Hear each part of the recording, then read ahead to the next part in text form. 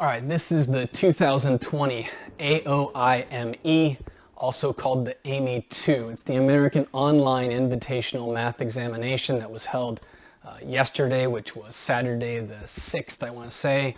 Yeah, Saturday the 6th. This is problem number 1. Let's get started. Find the number of ordered pairs of positive integers mn such that m squared n equals 20 to the 20th. The n might feel like it's going to throw you off, but it's actually kind of irrelevant. We really just want to know how many perfect squares we can make out of 20 to the 20th. So we write 2 squared times 5 to the 20th, and that's going to be 2 to the 40th times 5 to the 20th. And the goal, because basically however many perfect squares you get, then that's going to make a unique value of n for each one of them. And so how do we know how many perfect square factors you can get? What you want to do is factor a 2 out of the exponent. This is 2 to the 20th times 5 to the 10th to the second power. Now, because this is to the second power, the total number of factors or divisors of this number will be a total number of perfect squares. So for example, we could have 2 times 5 to the third in there. That's one of the factors of this. And if I square that, it gets 2 squared times 5 to the 6th, which is a perfect square, but this number will play the role of m, and n gets whatever's left over. Again, we just count the total factors inside. Because of this 2, all such factors will be perfect squares because they're getting squared right here. So we just want to know how many there are. And if you haven't done this before, it's basically prime factorization. It has to be prime factored. So for example, if you have, 15 to the 4th times, 2 to the 6th, it won't work with this setup because 15 is not a prime. You need everything's in terms of its prime. And it's basically the fundamental counting principle. You're choosing which factor of this to use, and your choices are 2 to the 0, 2 to the 1st, 2 to the 2nd, all the way down to the 2 to the 20th. And so that's going to give you, don't forget the 0, that gives you 21 choices. And this one's going to be 5 to the 0, 5 to the 1st, all the way down to 5 to the 10th. It will have 11 choices. In the future, you don't want to write this. I'm just writing it for those of you who are unfamiliar.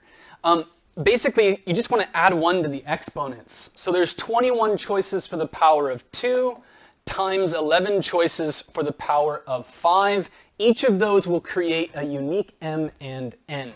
So we just have to multiply this, and we're done. The rule for 11s, for 2-digit numbers, it works for 3-digit, but it's a little more complicated.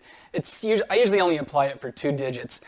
So you just add these two numbers, 2 plus 1, put that in the middle, and that is the product and is the answer.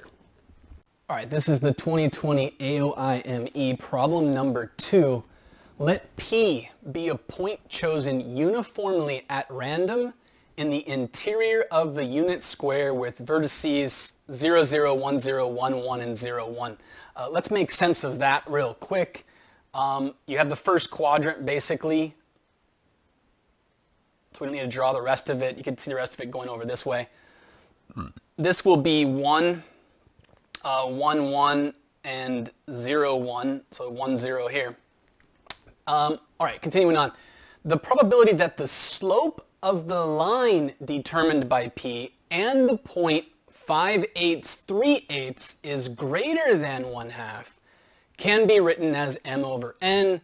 And then it's just going to continue on. You basically need to find that probability, right? It says m and n are relatively prime positive integers. Again, relatively prime means no common factors. They're not going to simplify basically the fraction. And then you find the sum at the end. But for now, how can we do this? Let's just look for a line that goes through 5/8 3/8 and has slope 1/2. We can just use point slope formula. So y minus y1, which will be 3/8, needs to equal 1/2 times x minus x1, which is 5/8. I'm going to go ahead and distribute here, so I get y minus 3/8 equals 1/2 x minus 5/16. I'll make this 6/16 and add it to get y equals 1/2 x plus 1/16, because 6/16 minus 5 is 1/16.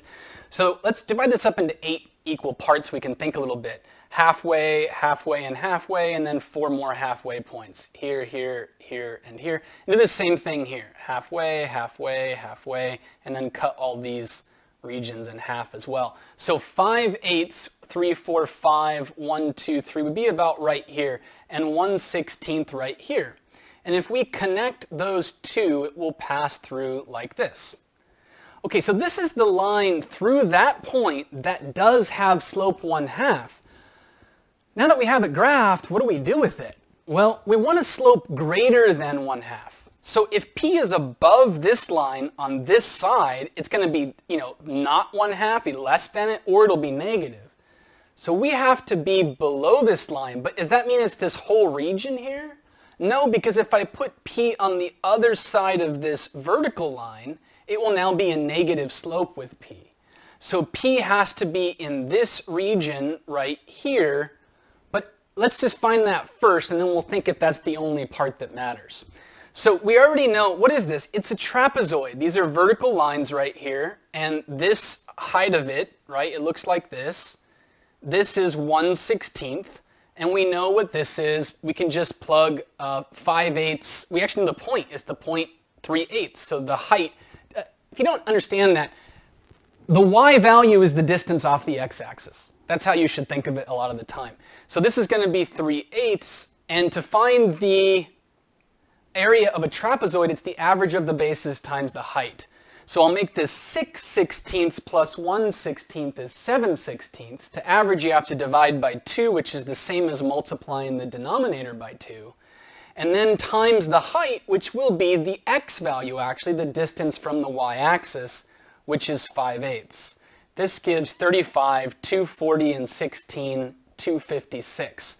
240 from 8 times 30. Okay, so that's what this region is. Is that it? Are we done? No, because P could be above the line like here, and this will also have the same effect.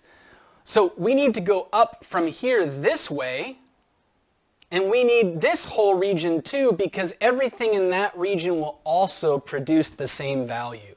So we know that this is 3/8, that means this is 5/8. Notice it's a trapezoid again, and this will be 3/8 this time. We really just need this height right here. How are we going to get that? Well, we just need this ordered pair. We know that the x value is 1 on this line, so let's plug 1 into here, and you will get the y value is 1/2 plus 1/16. Turn this into 8/16 plus 1/16, and this will be 9/16. That's this height here. We don't want that. We want the part up here, which is 1 minus 9/16, and that's 7/16. So now to find this trapezoid, exact same formula, average of the bases, 10/16 plus 7 is 17/16, then you're going to cut it in half. So it's 17/32 times the height, which is now 3/8, and you're going to get 51 over 256. Now we add that to get 86 over 256.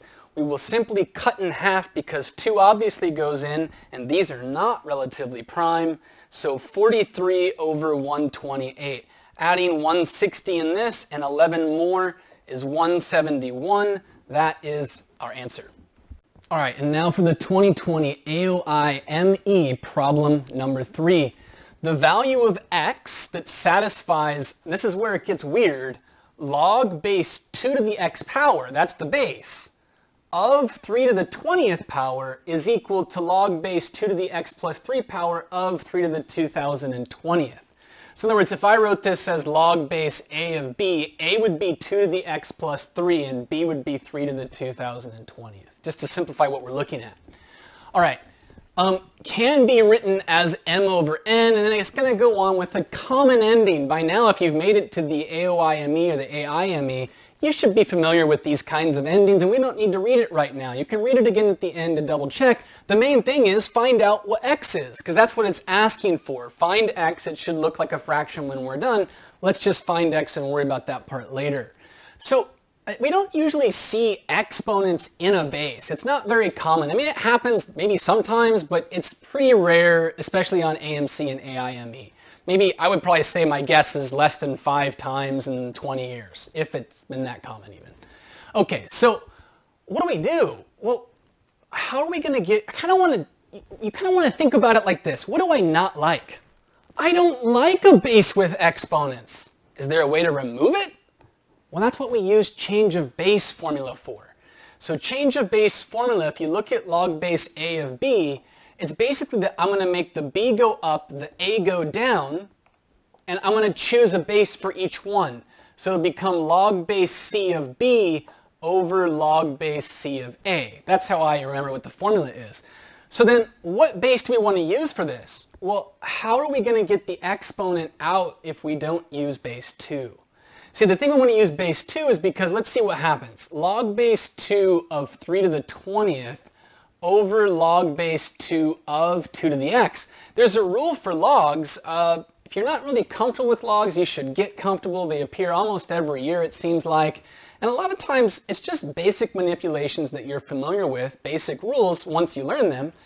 And so if you have log base a of b equals x, for instance, I call it smiley frog face is how you convert this. It's a to the x equals b because the conversion to exponential form, it looks like a stuffed animal I had as a kid that was a frog. It had a big smile and big eyes, and that's why I call it that. Nobody else really uses this. It's my own made-up weirdness. So a to the x equals b. Then if we do that here, it's 2 to some power equals 2 to the x. Well, that some power must be x, so this expression is just going to simplify. In the future, you can just remember if you have log base b of b to the x, this cancels and the x drops out.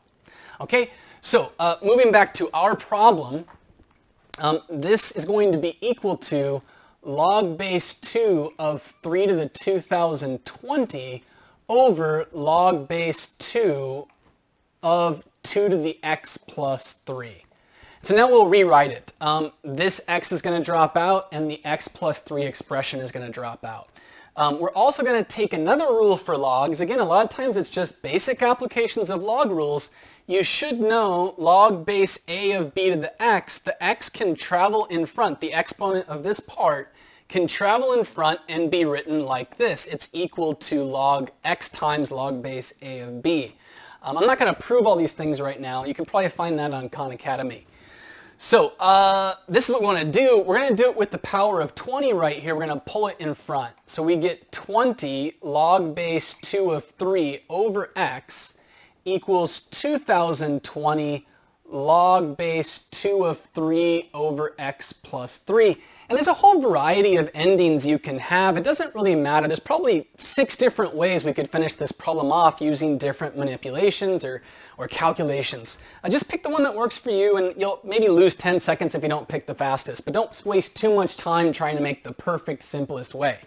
Okay, but you might notice if the numerators of these both have log base 2 of 3, we can just divide both sides by log base 2 of 3. And since we notice we can do that, we might as well divide by 20.